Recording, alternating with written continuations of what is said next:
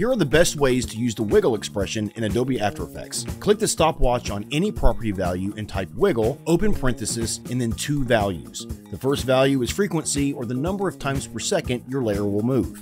The second value is for amplitude, or the maximum number of pixels that movement can be. Voila, your layer has some random movement.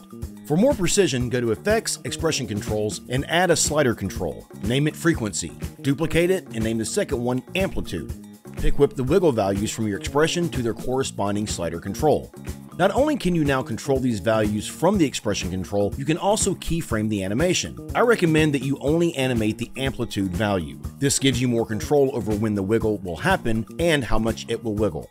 Separate your layer properties' position dimensions. Now you can put a wiggle expression on each axis, which gives you just that much more control. And those are the best ways to use the wiggle expression. My channel link is in the description. Check that out for more tutorials.